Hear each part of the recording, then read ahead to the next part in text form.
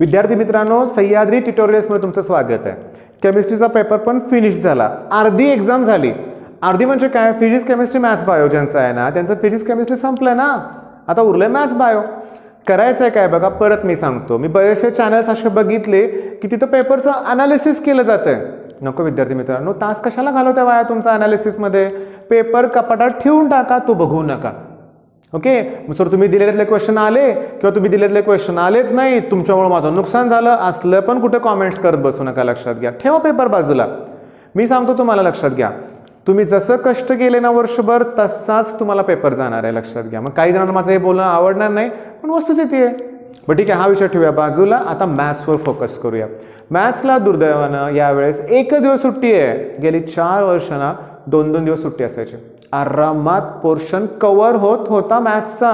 आता नाही आहे, एक दिवस सुट्टी आहे ना, मग प्लॅनिंग काय बघा। लक्षात घ्या की तुम्ही आता बसलाय अभ्यासाला, 4 वाजता बसाल अभ्यासाला। ओके, पेपर ठेवला असेल केमिस्ट्रीचा बाजूला। आता फर्स्ट स्टेप काय करायचं तुम्हाला सांगतो बघा।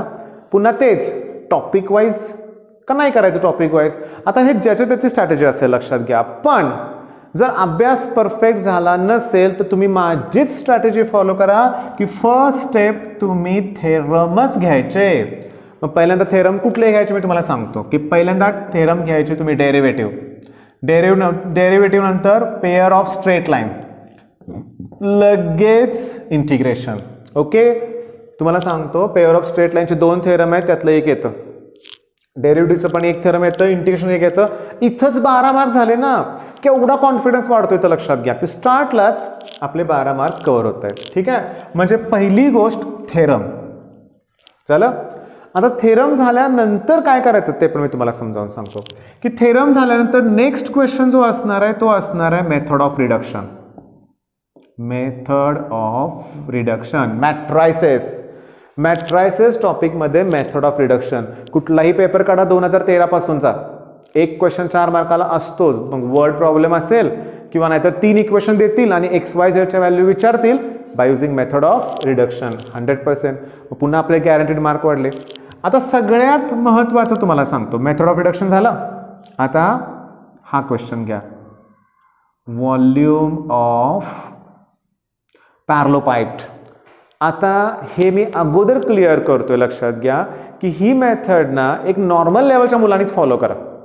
जे टॉपर्स आहेत ना, त्यांनी वर्षभर खूप छान अभ्यास केला, त्यांना मॅथ्स खूप आवडतं, पैकीच मार्क पडत आहेत ना, त्यांनी काय करा लक्षात घ्या की टॉपिक वाईज करा।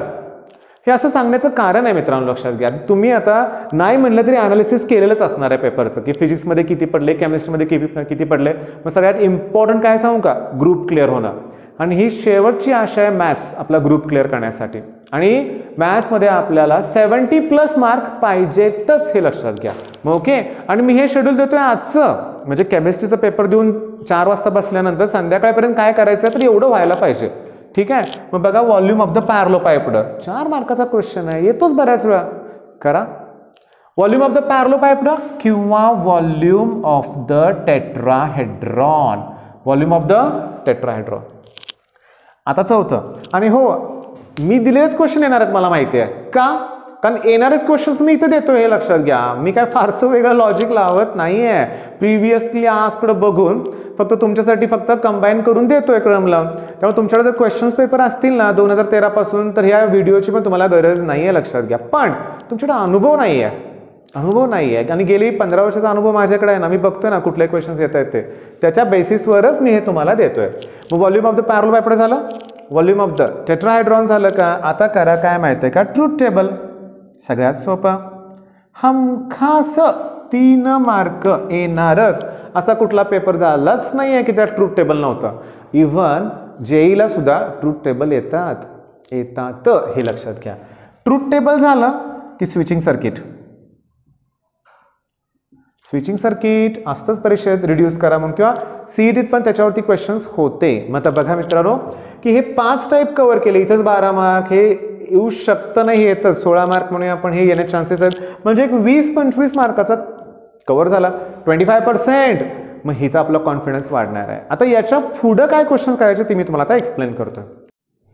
विद्यार्थी मित्रांनो, ऑलरेडी हे 5 क्वेश्चन्स मी तुम्हाला सांगितले, ठीक आहे। इथं पण काही क्वेश्चन्स मी लिहून ठेवले, ते तुमचे मी घेणार आहे। पण हे सगळं आज करतोय का माहिती आहे का, आपण आज थोडंसं थकलोय, फिजिक्समुळं केमिस्ट्रीमुळं रात्रभर जागल्यामुळं, ठीक आहे. त्यामुळे आज साहजिक आहे जास्त जागरण होणार नाही आहे, करू पण नका. ओके, मग करा काय माहिती आहे का, लक्षात घ्या की तुम्ही दुसऱ्या दिवशी सकाळी उठल्यानंतर मग डेरिव्हेटिव्ह आहे, इंटिग्रेशन आहे, पण समजा तुमचं परफेक्ट नसेल ना, तर मी ऑलरेडी इंटिग्रेशनचे 5 आणि डेरिव्हेटिव्हचे 4 व्हिडिओज तयार केलेत की ज्यात मी बोर्डमध्ये आलेले 2-2 मार्काचे क्वेश्चन्स घेतलेत. आणि बाळांनो तेच तुम्ही टार्गेट ठेवा, 2 मार्क्स क्वेश्चन, खूप चांगला स्कोर होईल. आता लक्ष द्या.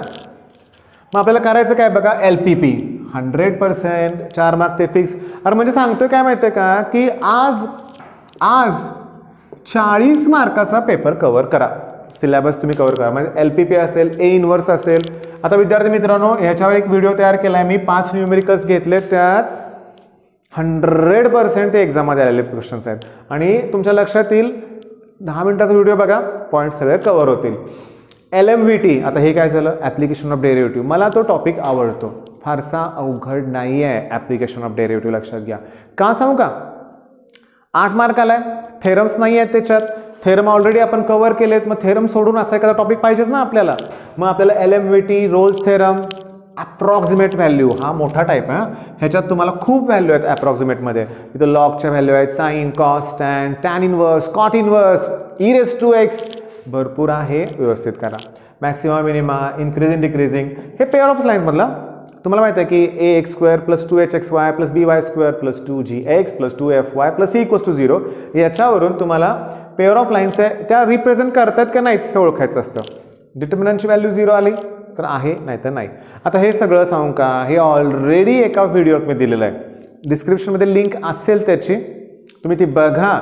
त्यात सगळं कव्हर केलं एकाच व्हिडिओमध्ये, लक्षात घ्या. दुसरा सुद्धा व्हिडिओ बघायची काही गरज नाही आहे. 10 मिनिटाच्या व्हिडिओत काय करायचं तुम्हाला कळून जाईल. म्हणजे हा व्हिडिओ नाही बघितला तरी चालेल, डिस्क्रिप्शनमध्ये लिंक ओपन करा, तो व्हिडिओ बघा, तरी तुम्हाला सगळे क्वेश्चन्स कळतील. मग आता हे झाल्यानंतर तुम्हाला सांगतो, चॅनलवरती जे व्हिडिओ आहेत ते बघा, मला सजेस्ट करा, कमेंट्समध्ये कळवा. आणि सगळ्यात महत्त्वाचं की 3 तारखेपासून आपण CET-साठी व्हिडिओ तयार करतोय, अपलोड करायला. आपण 4-5 किंवा जमलं तर 3 तारखेलाच आम्ही अपलोड करायला सुरुवात करेन, लक्षात घ्या. मग CET-साठी पण तुमचा असाच प्रतिसाद राहू देत. ओके, आणि आपण समजून घ्या की मी देताना क्वेश्चन्स ऑलरेडी इम्पॉर्टंट जे आहेत तेच तुम्हाला हुडकून दिलेले आहेत. प्रिव्हियसली आस्क्ड क्वेश्चन्स तुम्हाला मी परत सॉल्व्ह करून देतोय, तेच परत रिपीट होतात. इव्हन CET-ला सुद्धा क्वेश्चन्स रिपीट झालेले आहेत. विद्यार्थी मित्रांनो, चांगला अभ्यास करा. बेस्ट ऑफ लक. धन्यवाद.